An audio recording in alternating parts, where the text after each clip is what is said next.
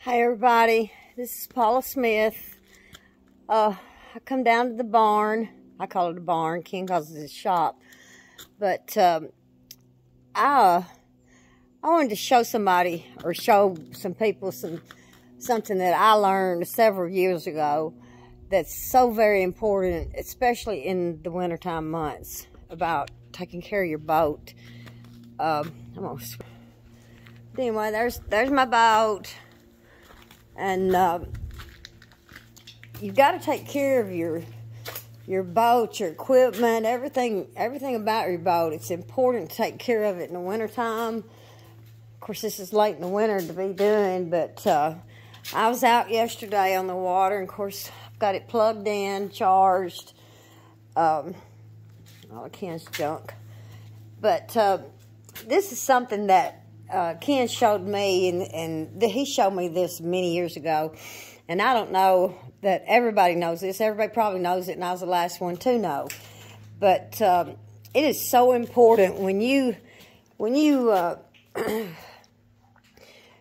get out of the water and you hook up to your boat, and pull up your ramp, and if there's not a lot of people waiting. If it's a single ramp, there's hardly nobody there, or anywhere on the ramp. When you pull out, and you raise your motor. I'll swap it over. When you raise, turn this sucker back around. When you raise your motor for it to drain, you've got it up. You want all this water to drain out of here. Excuse me. And it's very important. Summer, winter, fall, very, very important. But in the wintertime, it is key that when you are on a downhill slope especially, lower that motor all the way. Reason being, there's still going to be water down here in this prop. When you lower it, move any. When you lower it like that, it lets all the water drain out of this portion, out of your prop. And then he's got to investigate. But if you don't, then the water that drained from the top is still going to be down here in this part, and it will freeze and it will tear up your prop. And I don't know about you guys, but I can't afford to buy a new prop every year. But I thought that was a cute little tip to show people. And you probably already know, and I might be doing it wrong compared to some. All right, let me get this going. It's just important to make sure you drain all the water out of your motor, because you sure don't want to have to buy one of these every year. And do a thorough walkthrough. Make sure your drain plug's pulled out, and make sure it's put in before you launch. I've been guilty of launching with the drain plug out, and I did get back to the ramp in a quick hurry. But make sure your batteries are always charged. That's something Ken always makes sure before I head out on a trip. When I come back from a fishing trip, we always hook up the chargers. Make sure my batteries are charged. Check your tires. Check everything. I mean, it's important. This is your... I'm not going to say it's your living, but it is something that you enjoy doing.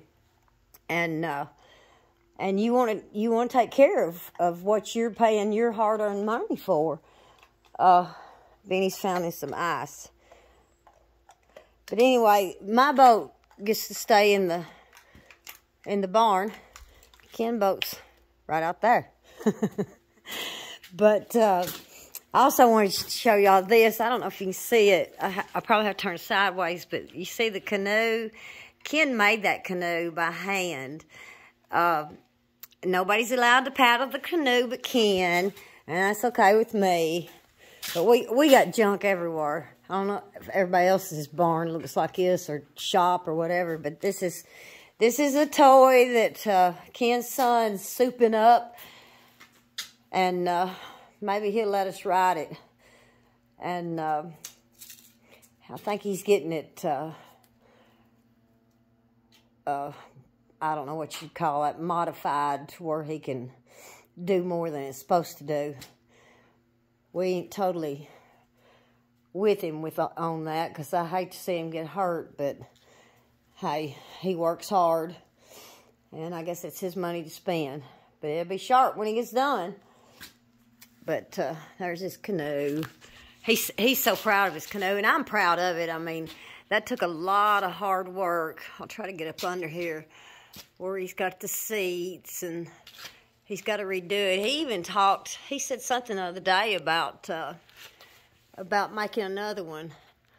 I wished he would, because it's absolutely beautiful. But anyway, I just wanted to show everybody that little, I mean, I call it a trick, but I mean, it can be a lifesaver when it comes to your prop. And some people, and I just thought I would get on here and throw my little hint for the day. It's a beautiful day outside here in Tennessee. It's, the wind ain't blowing. Naturally, I went fishing yesterday and the wind whipped us all over the place. But it's a beautiful day. It's supposed to get up to 60. And sun's a shining. You coming home, Vinny? Come on, let's go. You want me to throw you a rock? But if it's pretty where y'all are at today, you should get outside, enjoy this beautiful weather God made for us. I think Vinny and I are going to take us a little stroll. We're going to walk down to the creek, which is, not, I don't know, it's probably a half a mile. Beautiful creek. It runs into the bay at Kentucky Lake, right at the mouth of Tennessee River, where I caught my 88. And uh-oh, Vinny's investigating. No, he's not. He's using the bathroom. He has no shame. It's about time to break the garden up. We're getting so excited for spring to be here. March, best fishing month for me. I don't know. It's been a good winter for me altogether fishing. Not all winter, but at least the last couple of weeks. I don't know if y'all can see, we live way out in the middle of nowhere, surrounded by hills. And there's where we put our garden in. Let's see if I can zoom in. There's where we put our garden in. We had an apple tree die. And then I've got some more apple trees, a pear tree, a cherry tree. And then the patio. And this is the field we keep the pony in. But now that kids bought a farm, I guess we'll be keeping, I tried to talk Ken into getting me a baby calf to bottle feed. I don't know if he'll do it. You don't have time, but I figure I could make some time. But anyway, there's the house. We live in a holler, surrounded by nothing but woods, but we love it. But anyway, I hope that little tip helped some people, especially women, if you're getting involved in boating and in the wintertime. That is a lifesaver, because you know that could run into a lot of money. I'm looking around, see if I see any of the creatures. I went over to I'm going to show y'all our patio. Me and Ken built this all by hand. It started out as a little bitty project, and it turned out to be a major project. And I've got like a 7-layer waterfall, and got a lot of work to do. In the wintertime, it looks awful. But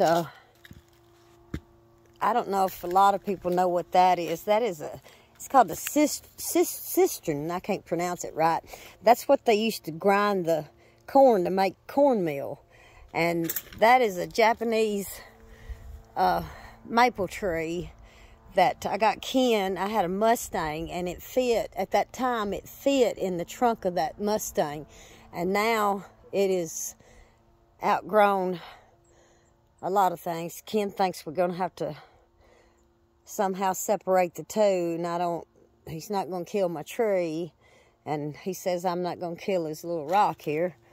But I made a little pond that you can see the size of it, that we set out in the summertime. We got a fire pit, and we watch the deer. About right there, where you little to the right of that cedar trees, where I put my corn out to feed my birds, to feed my deer.